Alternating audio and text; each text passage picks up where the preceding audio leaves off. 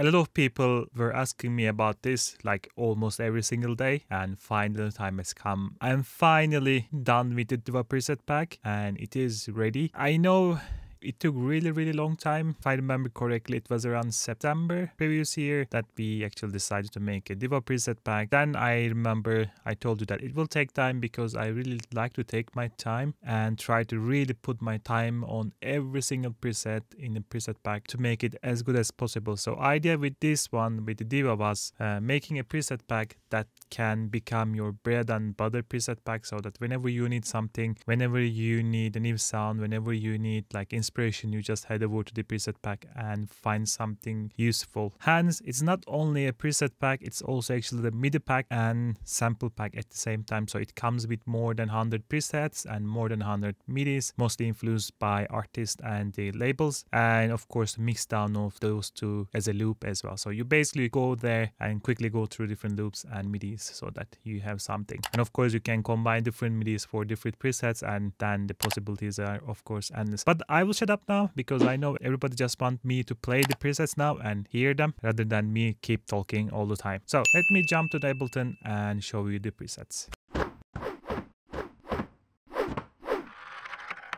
So basically these are the presets. I just put them into Diva and it's more than I think 102 different presets. We have the basses, we have the plugs, pads and effects. The first thing that I want to show you actually, it comes with the loops, MIDIs and presets. But you can do what I like to do, put them inside my folder, my sample folder. In this case I have for example a folder that is called Essential Samples, and here under I have my presets, and here you can see my MIDIs, like 102 MIDIs, a MIDI preset file for each preset, and then a loop and a presets here, but it's not useful of course inside the Ableton like that. Presets supposed to be in the Diva. Let's say we head over here and we are going back to our presets over here. I have everything. So let's say you are going through the different presets now. So if I go through quickly,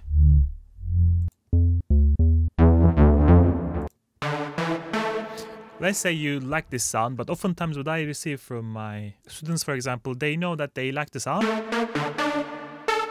It sounds like techno, for example, but they actually don't know how to use that sound. The plus side of the MIDI is actually here, for example. Oftentimes you see the names like this, Spectre is thinking about you. Basically, what I'm trying to say, this is a preset influenced by Spectre's track Thinking About You. So you will see that all these different names, like basically I try to put the name of the track and the artist in the same preset and try to be creative at the same time. So you will get a tip from each preset, what I'm trying to say.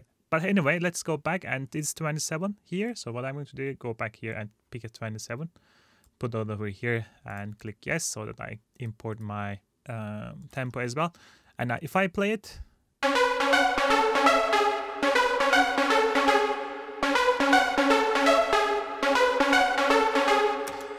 so basically you see that how artist actually uses it. And if I zoom it, you will see that the name again and actually the tune as well, so that you don't need to think about which tunes and chords that you can use. This, for example, illustration like that. So basically you can use it this way, or you can use it freely the way you want it. And of course I have the loops, and this one is more useful just to go through quickly through the different sounds, so that if you find something here that kind of, let's say, inspires you, and then you can take it, find the preset afterwards and do something about it. So for this video I will just go through the loops because it's just presets that played, so that you can actually hear better or hear more about each preset. So I will try to like pick some random stuff, and so that you can hear. So let's start with this.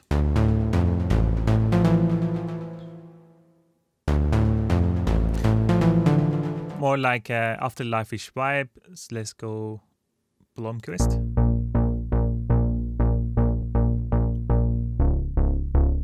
So the main theme with this preset pack is actually a lot of the sounds you will hear that will sound quite analog. It will be really hard to actually distinguish if it is a preset or VST or analog oftentimes, and that was the aim that I was going for. So let's try it. Let's keep going.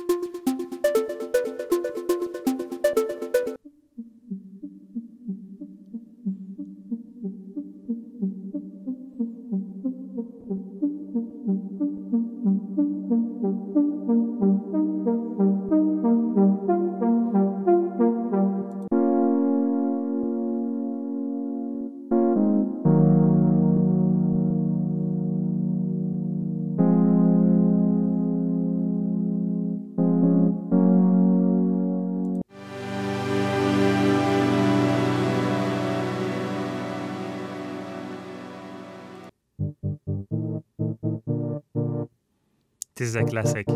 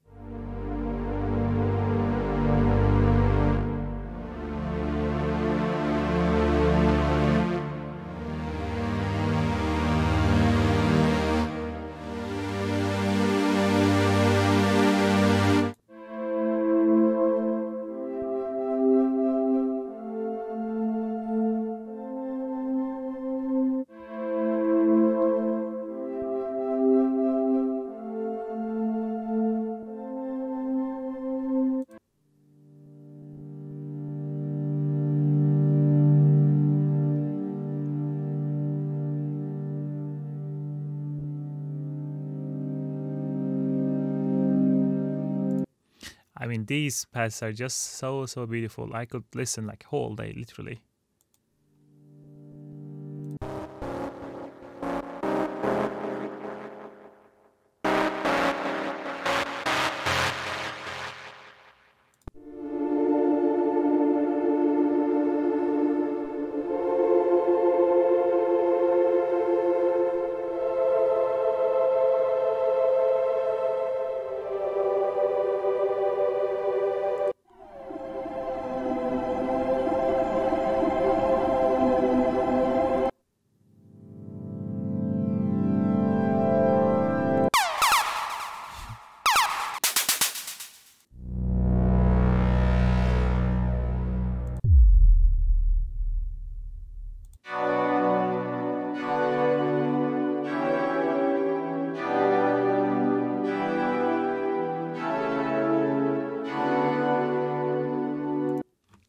And yeah, I really don't want to go through everything. I will put the link below. There are more previews on the website, so you can go there and check it out. And just for the YouTube, for my subscribers, because they are always the first one to know about the preset pack, so we will have 30% off discount first 3-4 weeks, and then afterwards we will go back to regular price. But if you like it, try to get it as fast as possible while we have discount on it. Like I said, this is the product of really countless hours listening to different tracks, trying to kind of influenced by them and get similar things, so that you know the sounds and you know how to use them and create all these MIDI files and loops and everything together. It takes a lot of time, but I think this is the best preset pack I have done up to now, and I hope you enjoy it if you ever buy it and support me. But other than that, I hope you enjoyed the video and I hope you learned something, and I will catch you next one.